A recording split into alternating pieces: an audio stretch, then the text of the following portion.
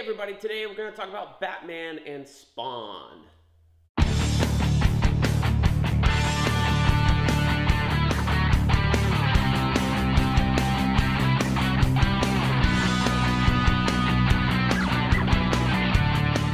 Hey everybody, welcome back to BK's Bullets. As always, I'm your host, Brent, and today we're talking about Batman and Spawn. Now, there is a new oversized hardcover that's come out that has more than what's in here.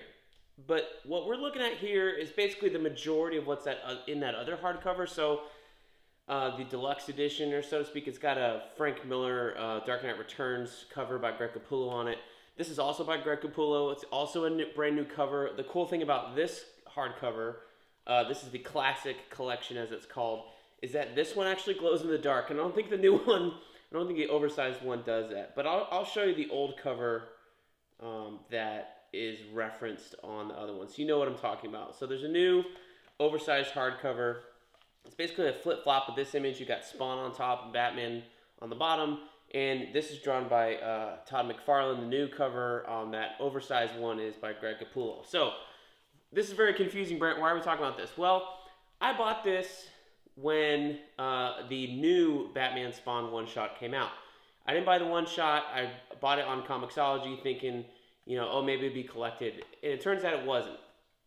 So what this contains is the original one-shots from like 1993, 1994, Batman Spawn War Devil, and then I think Spawn Batman by Frank Miller and Todd McFarlane. So this has a new cover. It's cool.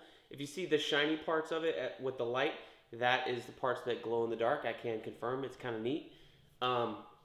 But yeah, this is kind of a bare bones hardcover. It's art on board, which I always like the art on board ones, honestly. You don't have to deal with the dust jacket and putting the dust jacket somewhere when you're reading it, that kind of thing. This one costs $20. So if you're just interested in the old stories that you read when you were growing up or when you were a young man, whatever your age may be, you know, you can just go and find this one and not read the new one. I will say all of these one-shots do not connect to each other. There's no continuity between them. And you can just read them for the fun that they are. Now, the first story in here is the Batman Spawn War Devil. And this is actually one of the better story of the two that's collected in here. I don't know if this was the first one-shot to come out or not. But this one is the better one because, honestly, it has real writers on it. You got Doug Munch, Alan Grant, Chuck Dixon doing the writing, and Klaus Janson doing the art. Klaus Janson, if you're not familiar with him, he was the inker on Dark Knight Returns for Frank Miller, so that is his connection here to Batman. He also has a wonderful miniseries called Batman, Death and the Maidens that he drew with, I think Greg Rucka wrote it. That's phenomenal as well. He is a little bit of an acquired taste with his art. It's very blocky, very thick is what I would term it as, and a little bit ugly. Like, not everybody in his world is pretty, but it's a style that is distinctly his. And once you see Klaus Janson's regular style and you go back and look at Dark Knight Returns, you'll instantly realize what he brought to Frank Miller's artwork, because there's a lot in the inks on Dark Knight Returns that you may not have realized were from Klaus until you see his own regular art style. So here you basically have Batman and Spawn teaming up to fight this guy, Virgil Dare, I believe his name is, and he's like the far, far descendant of the first woman born in America, Virginia Dare. And this is all trying to tie into this mystery of Roanoke, Virginia, and the word on the tree, Croatoan. There's a star pattern, and so it has to deal with hell and demons and devils and things like that. So that's kind of the Spawn Batman thing going on here. So they're teaming up to stop everything from going on. And are they successful? You'll have to read to find out. That's a better one. The next one you have is the Spawn right here.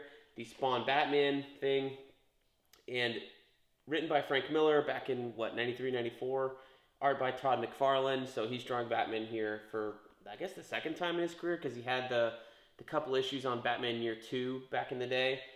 Well, this was back in the day now, it was in 2023, we're talking even further back in the 1980s when he started his career, so, anyway. There's a weird thing here that says Spawn Batman's a companion piece to the Dark Knight Returns. I'm not sure why it says that. Like, literally, you can read this, and other than it being in Frank Miller's Batman voice, and, you know, Todd McFarlane trying to draw like a Frank Miller-ish Batman with the short ears. There's nothing in here that says this is a companion piece to Dark Knight Returns.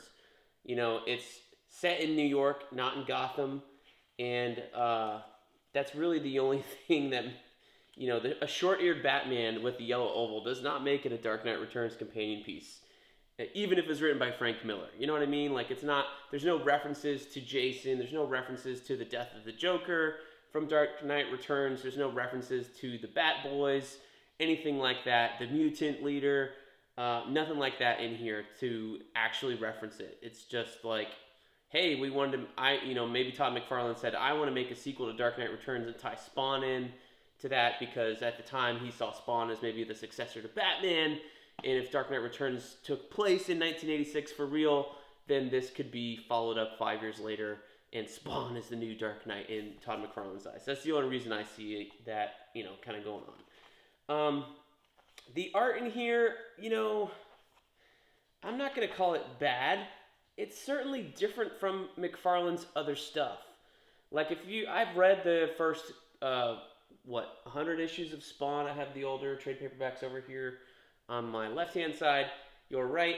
And this, Todd McFarlane doesn't actually, this style doesn't line up with what's in those books. So I'm quite confused as to why, Todd McFarlane went to go with this style. There's still stuff in here that's certainly Spawn and Todd McFarlane with these inset panels, with the sound effects, they've got the talking heads in here, you got the logos. I'm trying to find the talking heads, because that was the thing about Spawn. Every issue had the 3 talking heads from the different channels giving commentary. Now, if you want to see Batman and Spawn fight, this second book in here is definitely worth it, because that's pretty much the most that they do is fight. But yeah, just the style seems a little off from his other stuff. Especially if you look at it now. I mean, he's evolved as an artist and doesn't do much. Here's a talking head right there.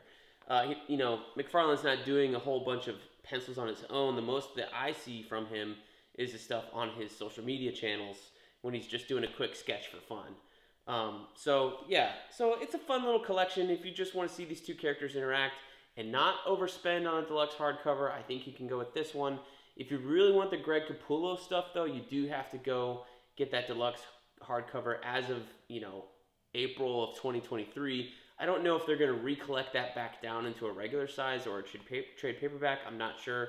So for now, I'm going to hang on to this because I read that new one-shot, and there's not much to say about it, I think. The artwork is beautiful, but the story is definitely, to me, already having this and the story in that new one-shot, not worth going to pick up that new deluxe hardcover. I'll wait till they figure out what they want to do with it.